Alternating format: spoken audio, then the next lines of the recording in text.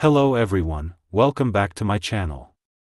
Remember to hit the like button and subscribe if you would like to receive daily updates about audiobooks. Feel free to leave book suggestions in the comments section. The Overcoat by Nikolai Gogol. In the department of, but it would be better not to say in which department. There is nothing more irascible than all these departments, regiments, offices, in short, all this officialdom. Nowadays every private individual considers the whole of society insulted in his person.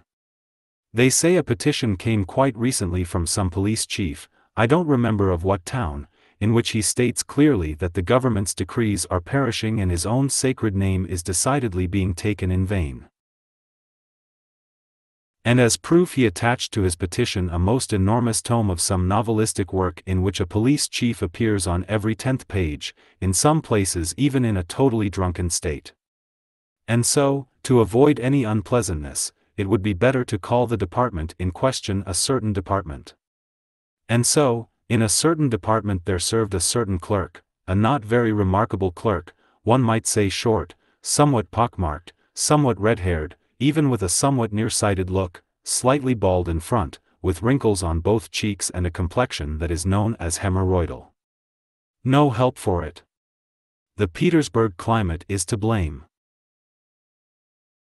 As for his rank, for with us rank must be announced first of all, he was what is called an eternal titular counselor, at whom, as is known, all sorts of writers have abundantly sneered and jeered, having the praiseworthy custom of exerting themselves against those who can't bite.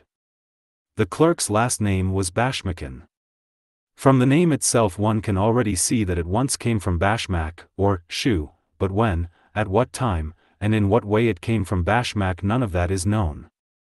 His father, his grandfather, even his brother-in-law, and absolutely all the Bashmachkins, went around in boots, merely having them resoled 3 times a year. His name was Akaky Akakievich. The reader will perhaps find that somewhat strange and far-fetched, but he can be assured that it was not fetched at all, but that such circumstances occurred of themselves as made it quite impossible to give him any other name, and here is precisely how it came about. Akaky Akakievich was born, if memory serves me, during the night of the 23rd of March. His late mother, a clerk's widow and a very good woman, decided, as was fitting, to have the baby baptized. The mother was still lying in bed opposite the door, and to her right stood the godfather, a most excellent man, Ivan Ivanovich Yeroshkin, who served as a chief clerk in the Senate, and the godmother, the wife of a police officer, a woman of rare virtue, Irina Semyonovna Belobryashkova. The new mother was offered a choice of any of 3 names, whichever she wished to choose, Maki, Saucy, or to name the baby after the martyr Kozdazat. No, thought the late woman, what sort of names are those? To please her, they opened the calendar to another place, again 3 names came out, Trifili, Dula, and Bureaucracy. What a punishment, the old woman said. Such names, really, I've never heard the like. If only it were Veridat or Verik, not Trifili and Bureaucracy. They turned another page, out came Pavsikaki and Voktasi. Well, I see now, the old woman said, it's evidently his fate. If so, better let him be named after his father. His father was Akaky, so let the son also be Akaky. Thus it was that Akaky Akakievich came about. As the child was being baptized, he cried and made such a face as if he anticipated that he would be a titular counselor. And so, that is how it all came about. We have told it so that the reader could see for himself that it happened entirely from necessity and that to give him any other name was quite impossible. When and at what time he entered the department and who appointed him, no one could recall. However many directors and other superiors came and went, he was always to be seen in one and the same place, in the same position, in the same capacity, as the same copying clerk, so that after a while they became convinced that he must simply have been born into the world ready-made, in a uniform, and with a balding head. In the department he was shown no respect at all. The caretakers not only did not rise from their places when he passed, but did not even look at him, as if a mere fly had flown through the reception room. His superiors treated him somehow with cold despotism. Some chief clerk's assistant simply shoved papers under his nose without even saying, "Copy them," or "Here's a nice, interesting little case," or something pleasant, as is customary in well-bred offices. And he took them, looking only at the papers, without regarding the one who put them there or whether he had the right to do so. He took them and immediately settled down to copying them. The young clerks poked fun at him and cracked jokes, to the extent that office would allowed, told right in front of him various stories they had made up about him, about his landlady, a 70-year-old crone, saying that she beat him, asking when their wedding was to be, dumping torn-up paper over his head and calling it snow. But not one word of response came from Akaky Akakievich, as if no one was there. It did not even affect the work he did. Amidst all this pestering, he made not a single error in his copy. Only when the joke was really unbearable, when they josted his arm, interfering with what he was doing, would he say, "Let me be. Why do you offend me?" And there was something strange in the words and in the voice in which they were uttered. Something sounded in it so conducive to pity that one recently appointed young man who, following the example of the others, had first allowed himself to make fun of him, suddenly stopped as if transfixed, and from then on everything seemed changed before him and acquired a different look. Some unnatural power pushed him away from his comrades, whose acquaintance he had made thinking them decent, well-mannered men. And long afterwards, in moments of the greatest merriment, there would rise before him the figure of the little clerk with the balding brow, uttering his penetrating words, "Let me be.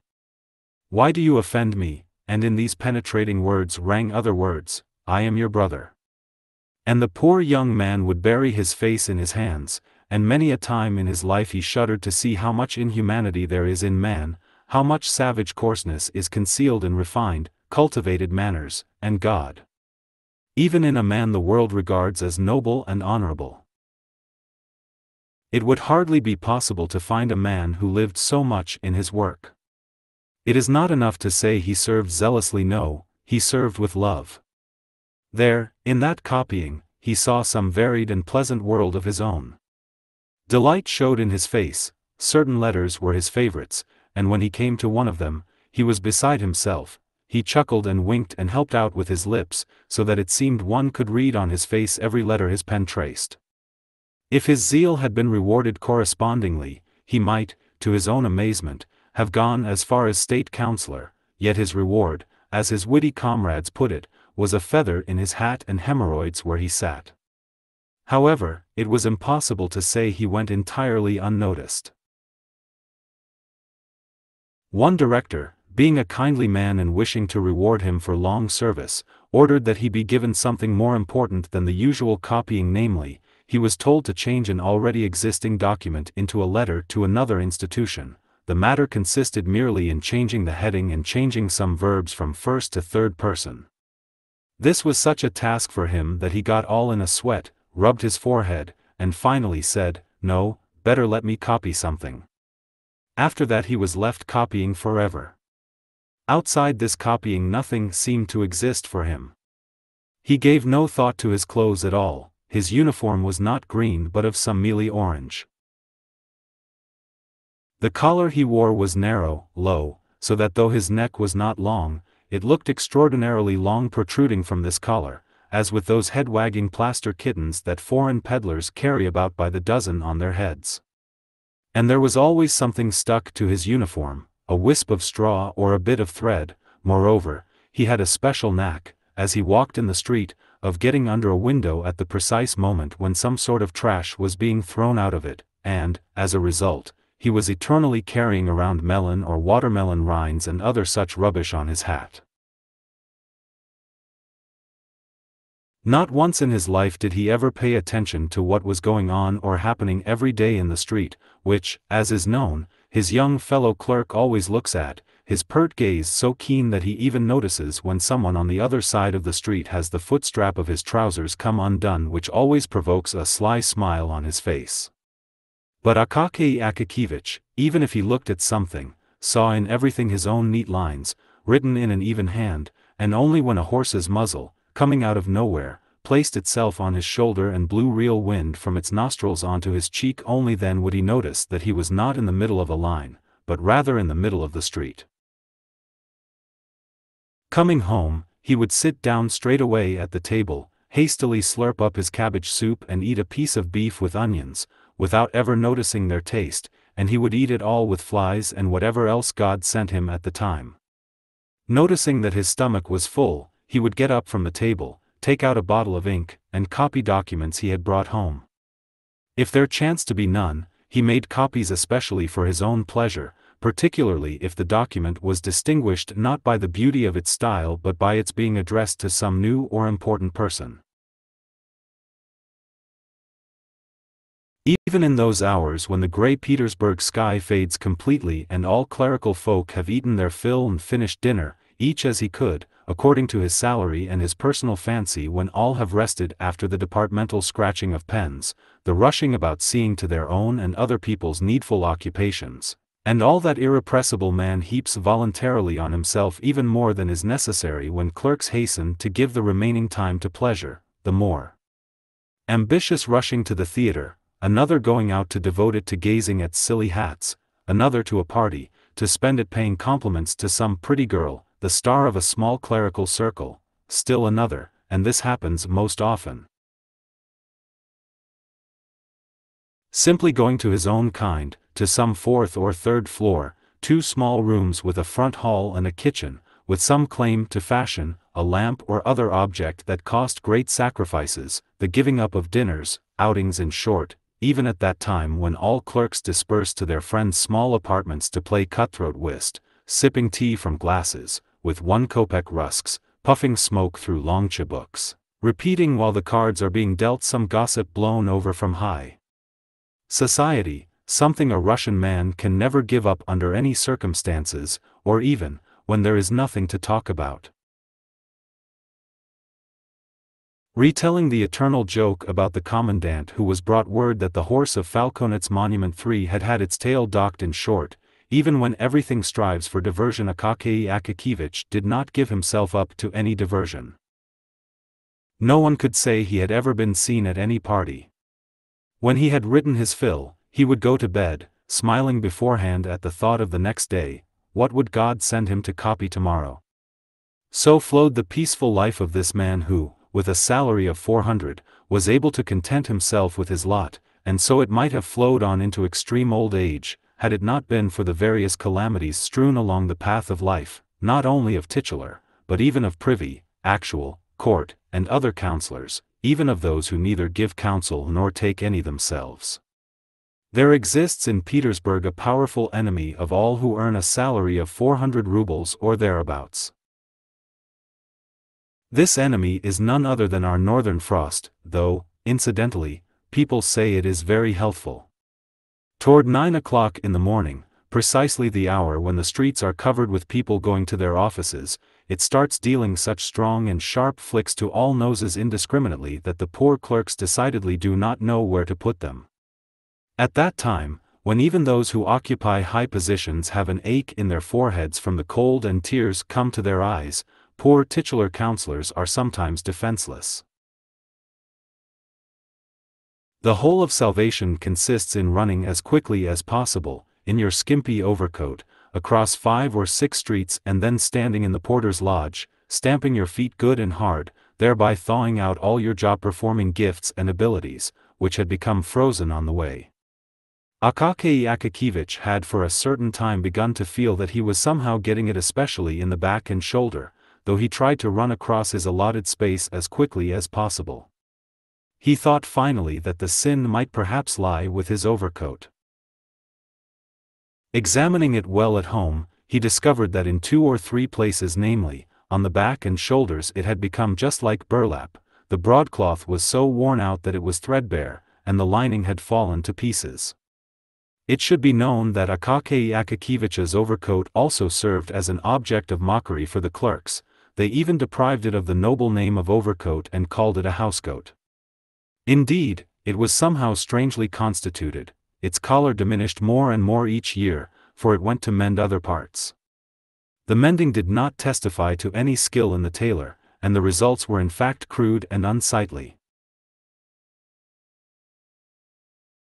Seeing what the situation was, Akaky Akakievich decided that the overcoat had to be taken to Petrovich the tailor, who lived somewhere on a fourth floor, up a back entrance, and who, in spite of his blind eye and the pockmarks all over his face, performed the mending of clerkly and all other trousers and tailcoats quite successfully, to be sure, when he was sober and not entertaining any other projects in his head. Of this tailor, of course, not much should be said, but since there exists a rule that the character of every person in a story be well delineated, there's no help for it, let us have Petrovich here as well.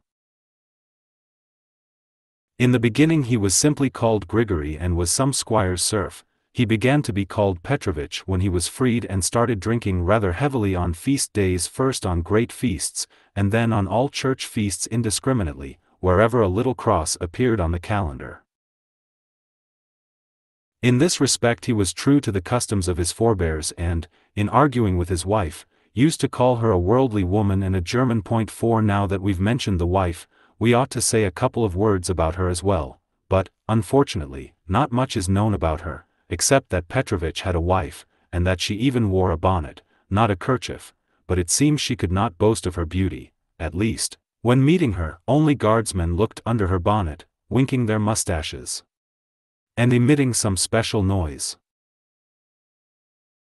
Climbing the stairway leading to Petrovich, which, to do it justice, was all dressed with water and swill, and redolent throughout of that spirituous smell that makes the eyes smart and is inevitably present in all back stairways of Petersburg houses. Climbing the stairway, Akaky Akakievich was thinking about how much Petrovich would ask, and mentally decided not to pay more than 2 rubles. The door was open, because the mistress of the house, while cooking fish, had filled the kitchen with so much smoke that even the cockroaches themselves could no longer be seen.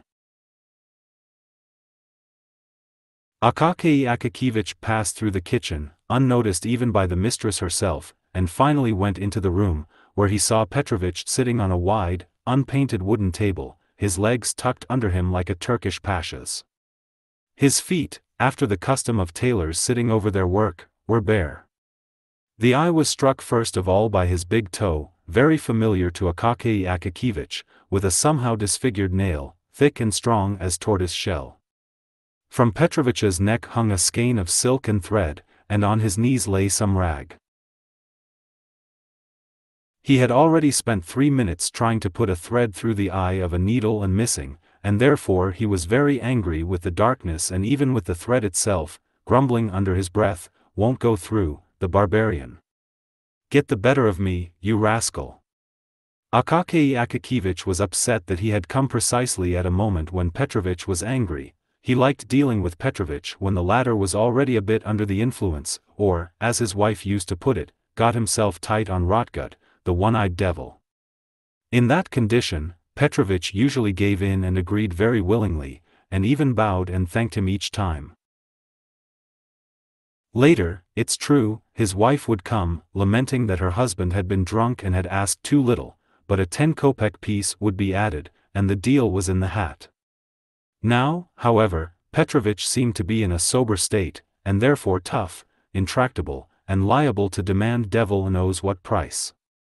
Akaky Akakievich grasped that fact and was, as they say, about to backtrack, but the thing was already under way. Petrovich squinted at him very intently with his only eye, and Akaky Akakievich involuntarily said, "Good day, Petrovich." "Good day to you, sir," said Petrovich, and cocked his eye at Akaky Akakievich's hands, trying to see what sort of booty he was bringing. "I've come to you, Petrovich, sort of." It should be known that Akaky Akakievich expressed himself mostly with prepositions, adverbs, and finally such particles as have decidedly no meaning. If the matter was very difficult, he even had the habit of not finishing the phrase at all, so that very often he would begin his speech with the words "that, really, is altogether sort of," after which would come nothing, and he himself would forget it, thinking everything had been said. "What's this?" said Petrovich, at the same time giving his uniform a thorough inspection with his only eye, beginning with the collar, then the sleeves, back, skirts, and buttonholes, all of which was quite familiar to him, since it was his own handiwork. Such is the custom among tailors, it's the first thing they do when they meet someone. And I've come, Petrovich, sort of, this overcoat, the broadcloth, you see, in all other places it's quite strong, it got a bit dusty and so it seems as if it's old, but it's new, only in one place it's a bit sort of, on the back, and here on one shoulder it's a bit worn, and on this shoulder a little bit, you see, that's all. Not much work. Petrovich took the housecoat, laid it out on the table first, examined it for a long time, shook his head, and reached his hand out to the windowsill to get his round snuff-box with the portrait of some general on it, which one is not known, because the place where the face was had been poked through by a finger and then pasted over with a rectangular piece of paper. Having taken a pinch, Petrovich stretched the housecoat on his hands and examined it against the light and again shook his head.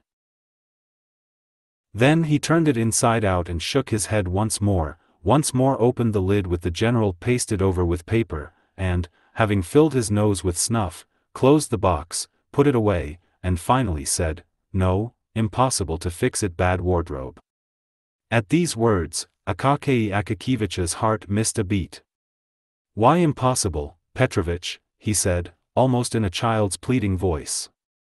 "It's only a bit worn on the shoulders, surely you have some little scraps." "Little scraps might be found, we might find some little scraps," said Petrovich, "but it's impossible to sew them on, the stuff's quite rotten, touch it with a needle and it falls apart." "Falls apart, and you patch it over." "But there's nothing to put a patch on, nothing for it to hold to, it's too worn out. They pass it off as broadcloth, but the wind blows and it flies to pieces." "Well, you can make it hold. Otherwise, really, it's sort of—" "No," Petrovich said resolutely, "it's impossible to do anything. The stuff's no good. You'd better make yourself foot cloths out of it when the winter cold comes, because socks don't keep you warm. It's Germans invented them so as to earn more money for themselves."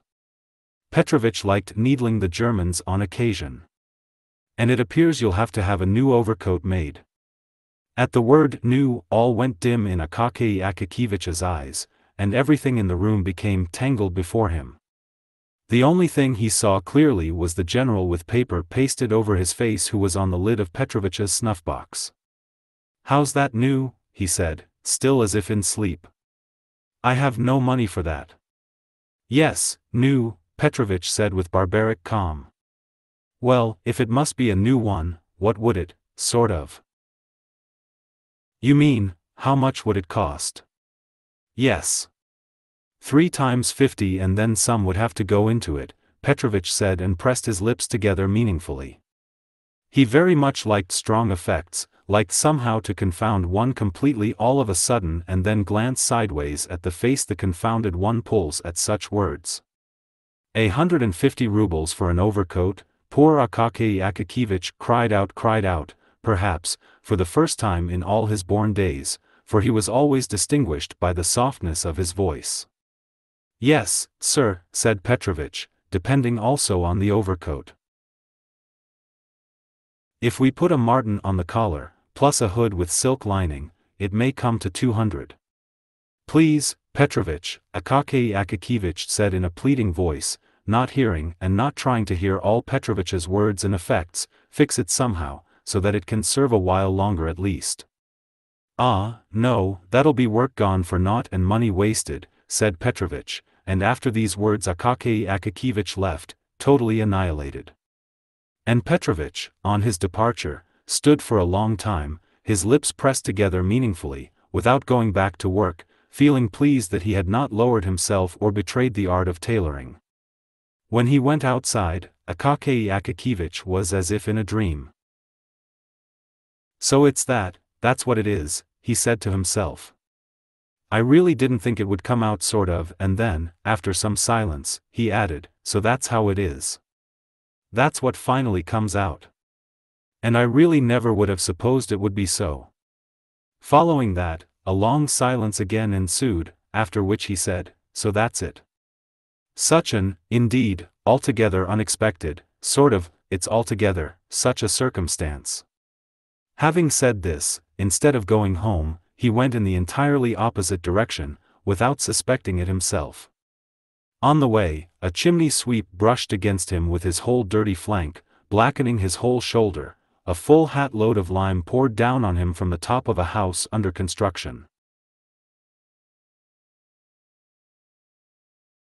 He did not notice any of it, and only later, when he ran into an on-duty policeman who, having set aside his halberd, was shaking snuff from his snuff bottle onto his calloused fist, only then did he recover his senses slightly, and that only because the policeman said, "What are you doing, barging into my mug? Don't you have enough sidewalk?" This made him look around and turn back home. Only here did he begin to collect his thoughts, see his situation clearly for what it was, and start talking to himself, not in snatches now but sensibly and frankly, as with a reasonable friend with whom one could discuss the most heartfelt and intimate things. "Ah, no," said Akaky Akakievich, "it's impossible to talk with Petrovich now he's sort of. His wife must somehow have given him a beating. I'll do better to come to him on Sunday morning. He'll be cockeyed and sleepy after Saturday night, and he'll need the hair of the dog, and his wife won't give him any money, and just then I'll 10 kopecks in his hand, he'll be more tractable then, and then the overcoat sort of." So Akaky Akakievich reasoned with himself, encouraged himself, and waited for the next Sunday, when, seeing from afar Petrovich's wife leave the house for somewhere, he went straight to him. Petrovich was indeed badly cockeyed after Saturday, could hardly hold his head up, and was quite sleepy, but for all that, as soon as he learned what it was about, it was as if the devil gave him a nudge. "Impossible," he said, "be so good as to order a new one." Here Akaky Akakievich gave him a 10-kopek piece. "Thank you, sir, I'll fortify myself a bit for your health," said Petrovich, "but concerning the overcoat, please don't trouble yourself, it's no good for anything good. I'll make you a new overcoat, I'll do it up famously, that I will." Akaky Akakievich tried to mention mending again, but Petrovich did not listen to the end and said, "I'll make you a new one without fail, please count on me for that, I'll do my best. It may even be in today's fashion, the collar fastened by little silver clasps with applique." Here Akaky Akakievich saw that he could not get around a new overcoat, and his spirits wilted completely. How, indeed, with what money to make it? Of course, he could count partly on his future holiday bonus, but that money had been placed and distributed long ago. He needed to get new trousers, to pay an old debt to the shoemaker for putting new vamps on his old boot tops, and he had to order 3 shirts from the seamstress and a couple of pairs of that item of underwear which it is indecent to mention in print. In short, absolutely all the money was to be spent, and even if the director was so gracious as to allot him a 45 or 50 ruble bonus, instead of 40, all the same only a trifle would be left, which in the overcoat capital would be like a drop in the ocean. Though he knew, of course, that Petrovich had a trick of suddenly asking devil knows how incongruously high a price, so that his own wife sometimes could not keep herself from exclaiming, "Have you lost your mind, fool that you are? One day he takes a job for nothing, and now the evil one gets him to ask more than he's worth himself." Though he knew, of course, that Petrovich would agree to do it for 80 rubles. Even so, where to get the 80 rubles? Now, it might be possible to find half could be produced, maybe even a little more, but where to get the other half? But first the reader should learn where the one half would come from. Akaky Akakievich was in the habit of setting aside a half-kopek for every ruble he spent, putting it into a little box with a lock and key and a small hole cut in the lid for dropping money through. At the end of every half-year he inspected the accumulated sum of copper and exchanged it for small silver. Thus he continued for a long time, and in this way, over the course of several years, he turned out to have saved a total of more than 40 rubles. And so, one half was in hand, but where to get the other half? Where to get the other 40 rubles? Akaky Akakievich thought and decided that he would have to cut down his usual expenses, at least for a year, to abolish the drinking of tea in the evening, to burn no candles in the evening, and if there was a need to do something, to go to the landlady's room and work by her candle, to make the lightest and most careful steps possible when walking in the street, over cobbles and pavements, almost on tiptoe, thereby avoiding the rapid wearing out of soles, to send his linen to the laundry as seldom as possible, and to prevent soiling it by taking it off each time on coming home, remaining in a half-cotton dressing gown, a very old one, spared even by time itself. Truth to tell, it was a bit difficult for him at first to get used to such limitations, but later it somehow became a habit and went better. He even accustomed himself to going entirely without food in the evenings, but instead he was nourished spiritually, bearing in his thoughts the eternal idea of the future overcoat. From then on it was as if his very existence became somehow fuller, as if he were married, as if some other person were there with him, as if he were not alone but some pleasant life's companion had agreed to walk down the path of life with him, and this companion was none other than that same overcoat with its cotton wool quilting, with its sturdy lining that knew no wear. He became somehow livelier, even firmer of character, like a man who has defined and set a goal for himself. Doubt, indecision, in short, all hesitant and uncertain features disappeared of themselves from his face and actions. Fire occasionally showed in his eyes, the most bold and valiant thoughts even flashed in his head. Might he not indeed put a marten on the collar? These reflections led him nearly to distraction. Once, as he was copying a paper, he even nearly made a mistake, so that he cried, "Oh," almost aloud, and crossed himself. In the course of each month, he stopped at least once to see Petrovich, to talk about the overcoat, where it was best to buy broadcloth, and of what color, and at what price, and he would return home somewhat preoccupied yet always pleased, thinking that the time would finally come when all this would be bought and the overcoat would be made. Things went even more quickly than he expected. Contrary to all expectations, the director allotted Akaky Akakievich not 40 or 45 but a whole 60 rubles, whether he sensed that Akaky Akakievich needed an overcoat, or it happened that way of itself. In any case he acquired on account of it an extra 20 rubles. This circumstance speeded the course of things. Another 2 or 3 months of going a bit hungry and Akaky Akakievich had, indeed, about 80 rubles. His heart, generally quite calm, began to throb. The very next day he went shopping with Petrovich. They bought very good broadcloth, and no wonder, because they had begun thinking about it 6 months before and had hardly ever let a month go by without stopping at a shop and inquiring about prices, and Petrovich himself said that better broadcloth did not exist. For the lining they chose chintz, but of such good, sturdy quality that, according to Petrovich, it was even better than silk and looked more attractive and glossy. They did not buy a marten, because it was indeed expensive, but instead they chose a cat, the best they could find in the shop, a cat which from afar could always be taken for a marten. Petrovich fussed with the overcoat for a whole 2 weeks, because there was a lot of quilting to do, otherwise it would have been ready sooner. For his work, Petrovich took 12 rubles. It simply couldn't have been less. Decidedly everything was sewn with silk, in small double seams, and afterwards Petrovich went along each seam with his own teeth, imprinting it with various designs. It's hard to say precisely which day, but it was probably the most festive day in Akaky Akakievich's life, when Petrovich finally brought the overcoat. He brought it in the morning, just before it was time to go to the office. At no other time could the overcoat have come so appropriately, because very bitter frosts were already setting in and, it seemed, were threatening to get still worse. Petrovich came with the overcoat as befits a good tailor. His face acquired a more important expression than Akaky Akakievich had ever seen before. It seemed he felt in full measure that he had done no small thing and had suddenly revealed in himself the abyss that separates tailors who only put in linings and do repairs from those who sew new things. He took the overcoat out of the handkerchief in which he had brought it. The handkerchief was fresh from the laundry, and he proceeded to fold it and put it in his pocket for further use.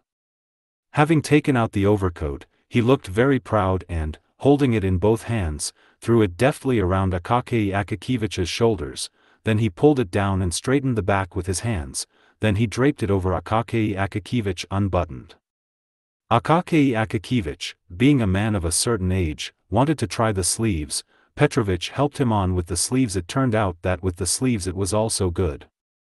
In short, it appeared that the overcoat was just right and fitted perfectly. Petrovich did not miss the chance of saying that it was only because he lived without a shingle, on a small street, and, besides, had known Akaky Akakievich for a long time, that he was asking so little, that on Nevsky Prospect he would pay 75 rubles for the work alone. Akaky Akakievich did not want to discuss it with Petrovich, and besides was afraid of all those mighty sums with which Petrovich liked to blow smoke. He paid him, thanked him, and left for the office at once in the new overcoat.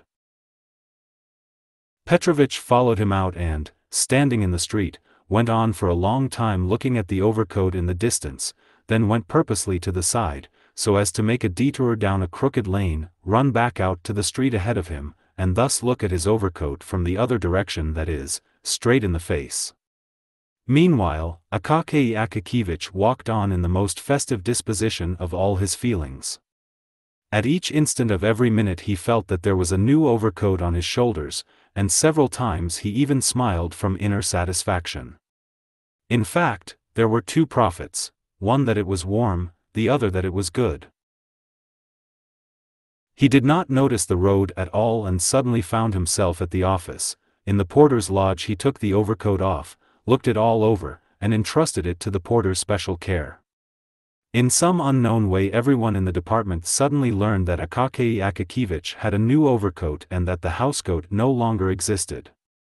Everyone immediately ran out to the porter's lodge to look at Akaky Akakievich's new overcoat. They began to congratulate him, to cheer him, so that at first he only smiled, but then even became embarrassed. And when everyone accosted him and began saying that they should drink to the new overcoat, and that he should at least throw a party for them all, Akaky Akakievich was completely at a loss, did not know what to do, how to reply, or how to excuse himself from it. After several minutes, blushing all over, he began assuring them quite simple-heartedly that it was not a new overcoat at all, that it was just so, that it was an old overcoat. Finally one of the clerks, even some sort of assistant to the chief clerk, probably in order to show that he was by no means a proud man and even kept company with subordinates, said, "So be it, I'll throw a party instead of Akaky Akakievich and invite everyone tonight for tea. Today also happens to be my name day." Naturally, the clerk straightaway congratulated the chief clerk's assistant and willingly accepted the invitation. Akaky Akakievich tried to begin excusing himself, but everyone started to say that it was impolite, that it was simply a shame and a disgrace, and it was quite impossible for him not to accept.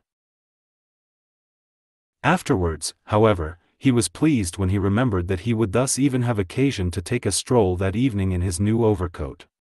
For Akaky Akakievich the whole of that day was like the greatest festive holiday. He came home in the happiest state of mind, took off his overcoat and hung it carefully on the wall, having once more admired the broadcloth and the lining, and then he purposely took out for comparison his former housecoat, completely fallen to pieces. He looked at it and even laughed himself, so far was the difference. And for a long time afterwards, over dinner, he kept smiling whenever he happened to think of the condition of his housecoat. He dined cheerfully and wrote nothing after dinner, no documents, but just played a bit of the sybarite in his bed until it turned dark.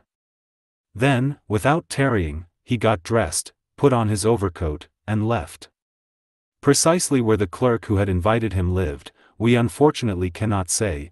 Our memory is beginning to fail us badly, and whatever there is in Petersburg, all those houses and streets, has so mixed and merged together in our head that it is very hard to get anything out of it in a decent fashion. Be that as it may, it is at least certain that the clerk lived in a better part of town, meaning not very near to Akaky Akakievich. Akaky Akakievich had first to pass through some deserted, sparsely lit streets, but as he approached the clerk's home, the streets became livelier, more populous, and better lit. Pedestrians flashed by more frequently, ladies began to appear, beautifully dressed, some of the men wore beaver collars, there were fewer cabbies with their wooden grill sleds studded with gilded nails. On the contrary, coachmen kept passing in raspberry-colored velvet hats, with lacquered sleds and bearskin rugs, or carriages with decorated boxes flew down the street, their wheels shrieking over the snow. Akaky Akakievich looked at it all as at something new. It was several years since he had gone out in the evening. He stopped curiously before a lighted shop window to look at a picture that portrayed some beautiful woman taking off her shoe and thus baring her whole leg, not a bad leg at all, and behind her back, from another room, some man stuck his head out, with side whiskers and the handsome imperial under his lip. Akaky Akakievich shook his head and chuckled, and then went on his way. Why did he chuckle? Was it because he had encountered something totally unfamiliar, of which everyone nevertheless still preserves some sort of intuition, or had he thought, like many other clerks, as follows: well, these Frenchmen. What can you say, if they want something sort of, it's really sort of. But maybe he didn't think even that it's really impossible to get inside a man's soul and learn all he thinks. At last he reached the house where the chief clerk's assistant lived. The chief clerk's assistant lived in grand style, the stairway was lighted, the apartment was on the second floor. Entering the front hall, Akaky Akakievich saw whole rows of galoshes on the floor. Among them, in the middle of the room, a samovar stood hissing and letting out clouds of steam. On the walls hung overcoats and cloaks, some among them even with beaver collars or velvet lapels. Behind the walls, noise and talk could be heard, which suddenly became clear and loud as the door opened and a lackey came out with a tray laden with empty glasses, a pitcher of cream, and a basket of rusks. It was evident that the clerks had gathered long ago and had already finished their first glass of tea.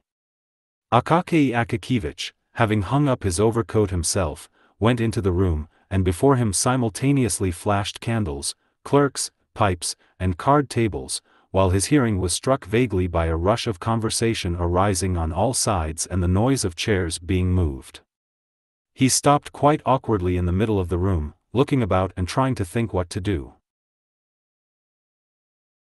But he was already noticed, greeted with cries, and everyone went at once to the front hall and again examined his overcoat. Akaky Akakievich was somewhat embarrassed, yet being a pure-hearted man, he could not help rejoicing to see how everyone praised his overcoat. After that, naturally, everyone dropped both him and his overcoat and turned, as usual, to the tables set up for whist. All of this, the noise, the talk, the crowd of people, all of it was somehow strange to Akaky Akakievich. He simply did not know what to do, where to put his hands and feet, or his whole self. He finally sat down with the players, looked at the cards, looked into the face of one or another, and in a short while began to yawn, feeling himself bored, the more so as it was long past the time when he customarily went to bed. He tried to take leave of the host, but the host would not let him go, saying that they absolutely had to drink a glass of champagne to the new coat. An hour later a supper was served which consisted of mixed salad, cold veal, pâté, sweet pastry, and champagne. Akaky Akakievich was forced to drink 2 glasses, after which he felt that the room had become merrier, yet he was unable to forget that it was already midnight and long since time to go home. So that the host should not somehow decide to detain him, he quietly left the room, went to the front hall to find his overcoat, which he saw, not without regret, lying on the floor, shook it, cleaned every feather off it, put it over his shoulders, went downstairs and outside. Outside it was still light. Some small goods shops, those permanent clubs for servants and various others, were open, those that were closed still showed a stream of light the whole length of the door chink, indicating that they were not yet devoid of company and that the housemaids and servants were probably finishing their talks and discussions, while their masters were thrown into utter perplexity as to their whereabouts. Akaky Akakievich walked along in a merry state of mind, and even suddenly ran, for some unknown reason, after some lady who passed by like lightning, every part of whose body was filled with extraordinary movement. However, he stopped straight away and again walked very slowly, as before, marveling to himself at this sprightliness of unknown origin. Soon there stretched before him those deserted streets which even in the daytime are none too cheerful, much less in the evening. Now they had become still more desolate and solitary. Street lamps flashed less often, evidently the supply of oil was smaller, there were wooden houses, fences, not a soul anywhere, only snow glittered in the streets, and sleepy low hovels with closed shutters blackened mournfully. He approached a place where the street was intersected by an endless square that looked like a terrible desert, with houses barely visible on the other side. Far away, God knows where, a light flashed in some sentry box that seemed to be standing at the edge of the world. Here Akaky Akakievich's merriment somehow diminished considerably. He entered the square not without some inadvertent fear, as if his heart had a foreboding of something bad. He looked behind him and to the sides, just like a sea all around him. No, better not to look, he thought, and walked with closed eyes, and when he opened them to see how far the end of the square was, he suddenly saw before him, almost in front of his nose, some mustached people, precisely what sort he could not even make out. His eyes grew dim, his heart pounded in his chest. "That overcoat's mine," one of them said in a thundering voice, seizing him by the collar. Akaky Akakievich was about to shout, "Help," when the other one put a fist the size of a clerk's head right to his mouth and said, "Just try shouting." Akaky Akakievich felt only that his overcoat was taken off him, he was given a kick with a knee and fell face down in the snow, and then felt no more. After a few minutes, he came to his senses and got to his feet, but no one was there. He felt it was cold in the field and the overcoat was gone. He began to shout, but his voice seemed never to reach the ends of the square. In desperation, shouting constantly, he started running across the square, straight to the sentry box, beside which stood an on-duty policeman, leaning on his halberd, watching with apparent curiosity, desirous of knowing why the devil a man was running toward him from far away and shouting. Akaky Akakievich, running up to him, began shouting in a breathless voice that he had been asleep, not on watch, and had not seen how a man was being robbed. The policeman replied that he had seen nothing, that he had seen him being stopped by two men in the middle of the square but had thought they were his friends, and that, instead of denouncing him for no reason, he should go to the inspector tomorrow and the inspector would find out who took the overcoat. Akaky Akakievich came running home in complete disorder. The hair that still grew in small quantities on his temples and the back of his head was completely disheveled, his side, chest, and trousers were covered with snow. The old woman, his landlady, hearing a terrible knocking at the door, hastily jumped out of bed and ran with one shoe on to open it, holding her nightgown to her breast out of modesty, but when she opened the door she stepped back, seeing what state Akaky Akakievich was in. When he told her what was the matter, she clasped her hands and said he must go straight to the superintendent, that the inspector would cheat him, make promises and then lead him by the nose, and that it was best to go to the superintendent, that he was a man of her acquaintance, because Anna, the Finnish woman who used to work for her as a cook, had now got herself hired at the superintendent's as a nanny, and that she often saw him herself as he drove past their house, and that he also came to church every Sunday, prayed, and at the same time looked cheerfully at everyone, and therefore was by all tokens a good man. Having listened to this decision, Akaky Akakievich plodded sadly to his room, and how he spent the night we will leave to the judgment of those capable of entering at least somewhat into another man's predicament.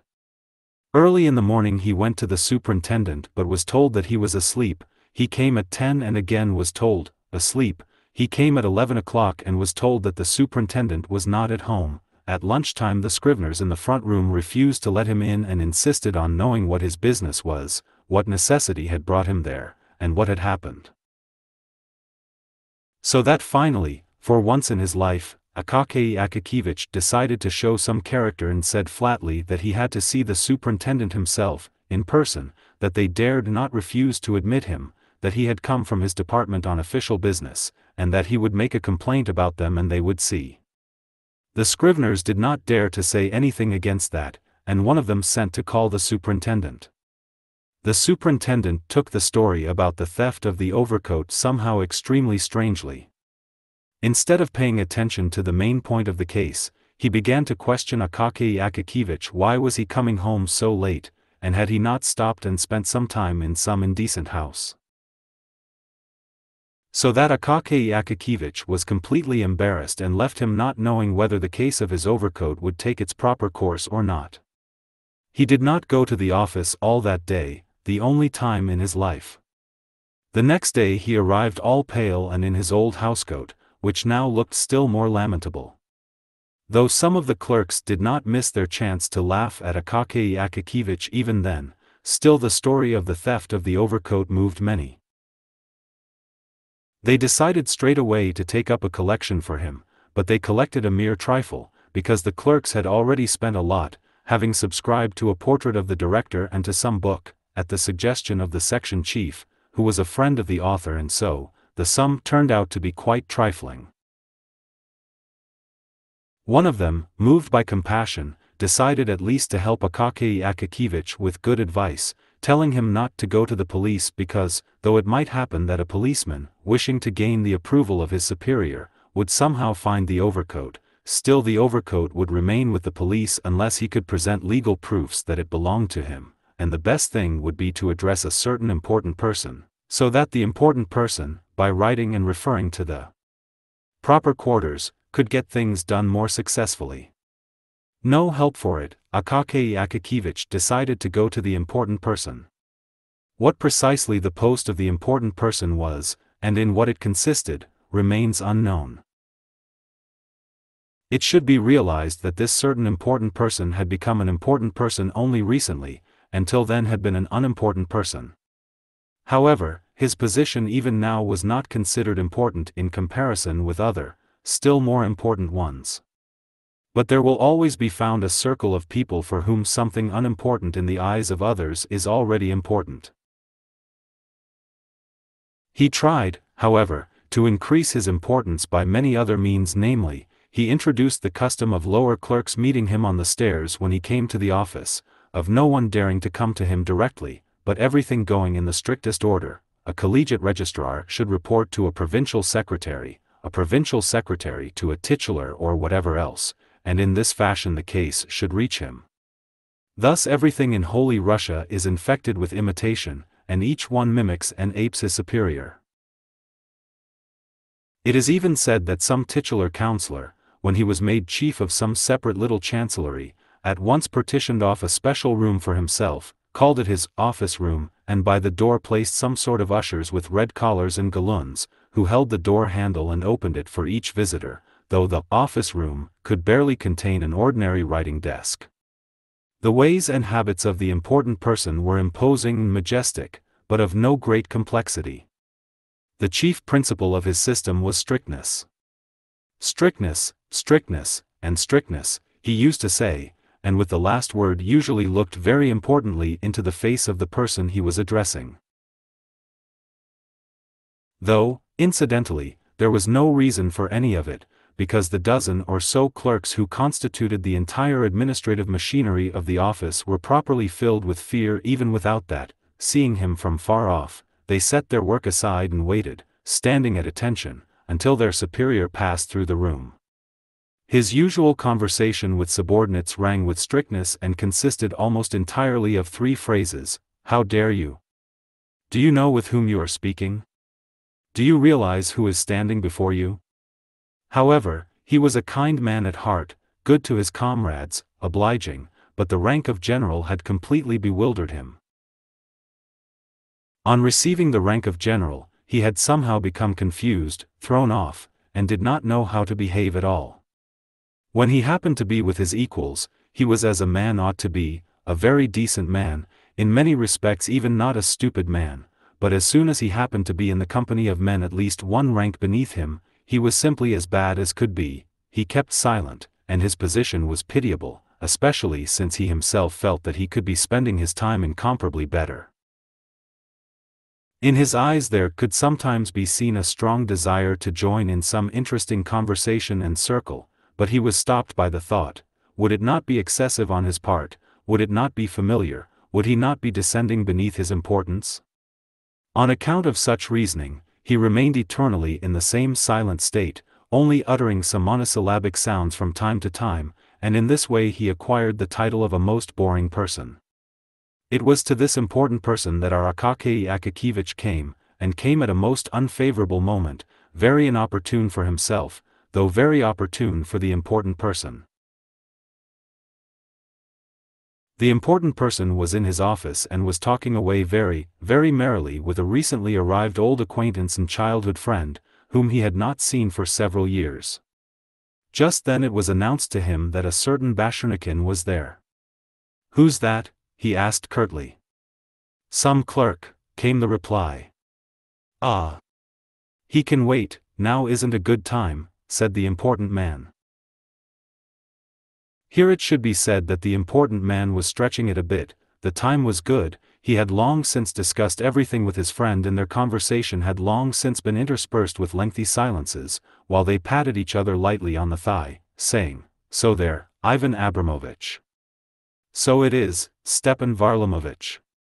But, for all that, he nevertheless told the clerk to wait, in order to show his friend, a man who had not been in the service and had been living for a long time on his country estate, what lengths of time clerk spent waiting in his anteroom. At last, having talked, or, rather, been silent his fill, and having smoked a cigar in an easy chair with a reclining back, at last he suddenly recollected, as it were, and said to his secretary, who stood in the doorway with papers for a report, "Ah, yes, it seems there's a clerk standing there. Tell him he may come in." Seeing Akaky Akakievich's humble look and his old uniform, he turned to him suddenly and said, "What can I do for you?" in a voice abrupt and firm, which he had purposely studied beforehand in his room, alone and in front of a mirror, a week prior to receiving his present post and the rank of general. Akaky Akakievich, who had been feeling the appropriate timidity for a good while already, became somewhat flustered and explained as well as he could, so far as the freedom of his tongue permitted, adding the words, sort of, even more often than at other times, that the overcoat was perfectly new and he had been robbed in a brutal fashion, and that he was addressing him so that through his intercession, as it were, he could sort of write to the gentleman police superintendent or someone else, and find the overcoat. For some reason, the general took this to be familiar treatment. "What, my dear sir," he continued curtly. "Do you not know the order? What are you doing here? Do you not know how cases are conducted? You ought to have filed a petition about it in the chancellery, it would pass to the chief clerk, to the section chief, then be conveyed to my secretary, and my secretary would deliver it to me." "But, Your Excellency," said Akaky Akakievich, trying to collect the handful of presence of mind he had and feeling at the same time that he was sweating terribly, "I made so bold as to trouble you, Your Excellency, because secretaries are, sort of, unreliable folk." What, said the important person. "Where did you pick up such a spirit? Where did you pick up such ideas? What is this rebelliousness spreading among the young against their chiefs and higher-ups?" The important person seemed not to notice that Akaky Akakievich was already pushing 50. And so, even if he might be called a young man, it was only relatively, that is, in relation to someone who was 70 years old. Do you know to whom you are saying this? Do you realize who is standing before you? Do you realize that? Do you realize, I ask you? Here he stamped his foot, raising his voice to such a forceful note that even someone other than Akaky Akakievich would have been frightened by it.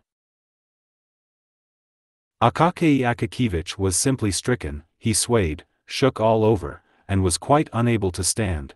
If the caretakers had not come running at once to support him, he would have dropped to the floor. He was carried out almost motionless. And the important person, pleased that the effect had even surpassed his expectations, and thoroughly delighted by the thought that his word could even make a man faint, gave his friend a sidelong glance to find out how he had taken it all, and saw, not without satisfaction, that his friend was in a most uncertain state and was even, for his own part, beginning to feel frightened himself. How he went down the stairs, how he got outside, nothing of that could Akaky Akakievich remember. He could not feel his legs or arms. Never in his life had he been given such a bad roasting by a general, and not his own general at that. He walked, his mouth gaping, through the blizzard that whistled down the streets, blowing him off the sidewalk. The wind, as always in Petersburg, blasted him from all four sides out of every alley. He instantly caught a quinsy, and he reached home unable to utter a word. He was all swollen and took to his bed. So strong at times is the effect of a proper roasting. The next day he was found to be in a high fever. Owing to the generous assistance of the Petersburg climate, the illness developed more quickly than might have been expected, and when the doctor came, after feeling his pulse, he found nothing else to do but prescribe a poultice, only so as not to leave the sick man without the beneficent aid of medical science, but he nevertheless declared straight off that within a day and a half it would inevitably be kaput for him. After which he turned to the landlady and said, "And you, dearie, don't waste any time, order him a pine coffin at once, because an oak one will be too expensive for him." Whether Akaky Akakievich heard these fatal words spoken, and, if he heard them, whether they made a tremendous effect on him, whether he regretted his wretched life, none of this is known, because he was in fever and delirium the whole time. Visions, one stranger than another, kept coming to him. First he saw Petrovich and ordered him to make an overcoat with some sort of snares for thieves, whom he kept imagining under the bed, and he even called the landlady every other minute to get one thief out from under his blanket. Then he asked why his old housecoat was hanging before him, since he had a new overcoat. Then he imagined that he was standing before the general, listening to the proper roasting, and kept murmuring, "I'm sorry, Your Excellency." Then, finally, he even blasphemed, uttering the most dreadful words, so that his old landlady even crossed herself, never having heard anything like it from him. The more so as these words immediately followed the words, "Your Excellency." After that he talked complete gibberish, so that it was impossible to understand anything. One could only see that his disorderly words and thoughts turned around one and the same overcoat. At last poor Akaky Akakievich gave up the ghost. Neither his room nor his belongings were sealed, because, first, there were no heirs, and, second, there was very little inheritance left, namely, a bunch of goose quills, a stack of white official paper, 3 pairs of socks, 2 or 3 buttons torn off of trousers, and the housecoat already familiar to the reader. To whom all this went, God knows. That, I confess, did not even interest the narrator of this story. Akaky Akakievich was taken away and buried. And Petersburg was left without Akaky Akakievich, as if he had never been there. Vanished and gone was the being, protected by no one, dear to no one, interesting to no one, who had not even attracted the attention of a naturalist who does not fail to stick a pin through a common fly and examine it under a microscope, a being who humbly endured office mockery and went to his grave for no particular reason, but for whom, all the same, though at the very end of his life, there had flashed a bright visitor in the form of an overcoat, animating for an instant his poor life, and upon whom disaster then fell as unbearably as it falls upon the kings and rulers of this world. Several days after his death, a caretaker was sent to his apartment from the office with an order for him to appear immediately. The chief demanded it. But the caretaker had to return with nothing, reporting that the clerk could come no more, and to the question, why, expressed himself with the words, "It's just that he's already dead, buried 3 days ago." Thus they learned at the office about the death of Akaky Akakievich, and by the next day a new clerk was sitting in his place, a much taller one, who wrote his letters not in a straight hand but much more obliquely and slantwise. But who could imagine that this was not yet all for Akaky Akakievich, that he was fated to live noisily for a few days after his death, as if in reward for his entirely unnoticed life? Yet so it happened, and our poor story unexpectedly acquires a fantastic ending. The rumor suddenly spread through Petersburg that around the Kalinkin Bridge and far further a dead man had begun to appear at night in the form of a clerk searching for some stolen overcoat and, under the pretext of this stolen overcoat, pulling from all shoulders, regardless of rank or title, various overcoats, with cat, with beaver, with cotton quilting, raccoon, fox, bearskin coats, in short, every sort of pelt and hide people have thought up for covering their own. One of the clerks from the office saw the dead man with his own eyes and recognized him at once as Akaky Akakievich. This instilled such fear in him, however, that he ran away as fast as his legs would carry him and thus could not take a good look, but only saw from far off how the man shook his finger at him. From all sides came ceaseless complaints that the backs and shoulders not only of titular, but even of privy councillors themselves, were completely subject to chills on account of this nocturnal tearing off of overcoats. An order was issued for the police to catch the dead man at all costs, dead or alive, and punish him in the harshest manner, as an example to others, and in this they nearly succeeded. Namely, a neighborhood policeman on duty had already quite seized the dead man by the collar in Kiryashkin Lane, catching him red-handed in an attempt to pull a frieze overcoat off some retired musician who had whistled on a flute in his day. Having seized him by the collar, he shouted and summoned his 2 colleagues, whom he charged with holding him while he went to his boot just for a moment to pull out his snuff-box, so as to give temporary refreshment to his nose, frostbitten 6 times in his life. But the snuff must have been of a kind that even a dead man couldn't stand. The policeman had no sooner closed his right nostril with his finger, while drawing in half a handful with the left, than the dead man sneezed so hard that he completely bespattered the eyes of all 3 of them. While they tried to rub them with their fists, the dead man vanished without a trace, so that they did not even know whether or not they had indeed laid hands on him. After that, on-duty policemen got so afraid of dead men that they grew wary of seizing living ones and only shouted from far off, "Hey, you, on your way," and the dead clerk began to appear even beyond the Kalinkin Bridge, instilling no little fear in all timorous people. We, however, have completely abandoned the certain important person, who in fact all but caused the fantastic turn taken by this, incidentally perfectly true, story. First of all, justice demands that we say of this certain important person that, soon after the departure of the poor, roasted to ashes Akaky Akakievich, he felt something akin to regret. He was no stranger to compassion, his heart was open to many good impulses, though his rank often prevented their manifestation. As soon as his out-of-town friend left his office, he even fell to thinking about poor Akaky Akakievich. And after that, almost every day he pictured to himself the pale Akaky Akakievich, unable to endure his superior's roasting. He was so troubled by the thought of him that a week later he even decided to send a clerk to him, to find out about him and whether he might indeed somehow help him, and when he was informed that Akaky Akakievich had died unexpectedly of a fever, he was even struck, felt remorse of conscience, and was in low spirits the whole day. Wishing to divert himself somehow and forget the unpleasant impression, he went for the evening to one of his friends, where he found a sizable company, and, best of all, everyone there was of nearly the same rank, so that he felt no constraint whatsoever. This had a surprising effect on his state of mind. He grew expansive, became pleasant in conversation, amiable in short, he spent the evening very pleasantly. At supper he drank 2 glasses of champagne, an agent known to have a good effect with regard to gaiety.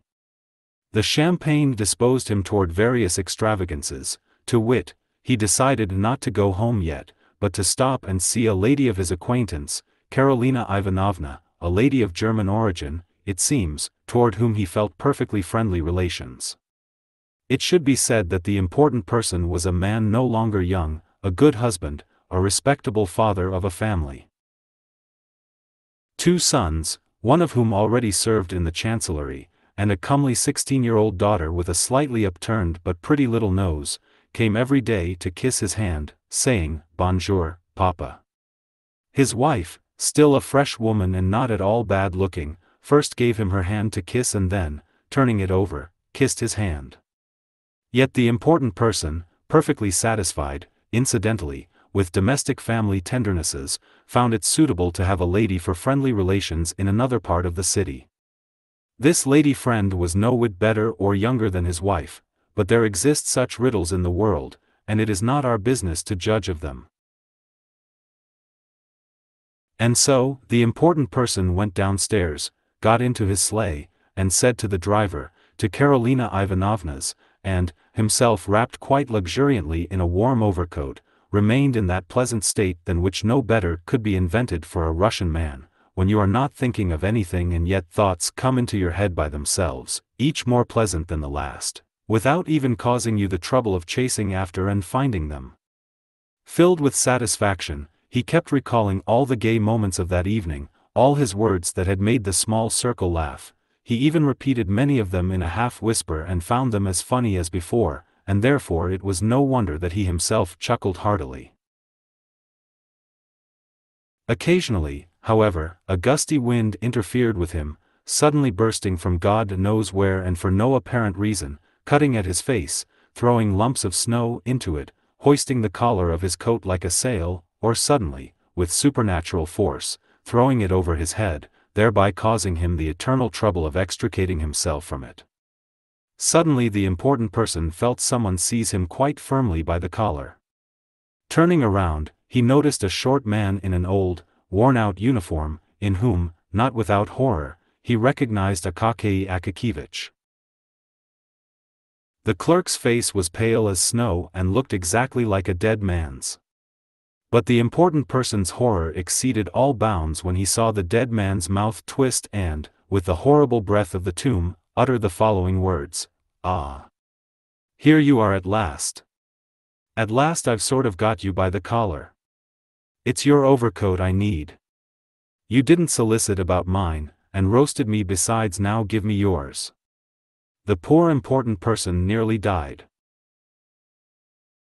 However full of character he was in the chancellery and generally before subordinates, and though at a mere glance at his manly appearance and figure everyone said, "Oh, what character," here, like a great many of those who are powerful in appearance, he felt such fear that he even became apprehensive, not without reason, of some morbid fit. He quickly threw the overcoat off his shoulders and shouted to the driver in a voice not his own, "Home at top speed."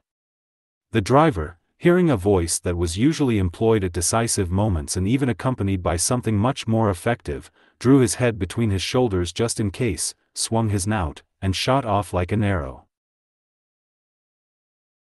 In a little over 6 minutes the important person was already at the door of his house. Pale, frightened, and minus his overcoat, he came to his own place instead of Karolina Ivanovna's, plodded to his room somehow or other, and spent the night in great disorder, so that the next morning over tea his daughter told him directly, "You're very pale today, Papa." But Papa was silent, not a word to anyone about what had happened to him, or where he had been, or where he had wanted to go. This incident made a strong impression on him. He even began to say, "How dare you, do you realize who is before you?" far less often to his subordinates, and if he did say it, it was not without first listening to what the matter was. But still more remarkable was that thereafter the appearances of the dead clerk ceased altogether. Evidently the general's overcoat fitted him perfectly, at least there was no more talk about anyone having his overcoat torn off. However, many active and concerned people refused to calm down and kept saying that the dead clerk still appeared in the more remote parts of the city. And, indeed, one policeman in Kolomna saw with his own eyes a phantom appear from behind a house, but, being somewhat weak by nature, so that once an ordinary adult pig rushing out of someone's private house had knocked him down, to the great amusement of the coachmen standing around, for which jeering he extorted a half-kopeck from each of them to buy snuff, so, being weak, he did not dare to stop it, but just followed it in the darkness, until the phantom suddenly turned around, stopped, and asked, "What do you want?" and shook such a fist at him as is not to be found even among the living. The policeman said, "Nothing," and at once turned to go back. The phantom, however, was much taller now, had an enormous mustache, and, apparently making its way toward the Overcoat bridge, vanished completely into the darkness of the night. The end of the book. Don't forget to like and subscribe. See you soon with a new book.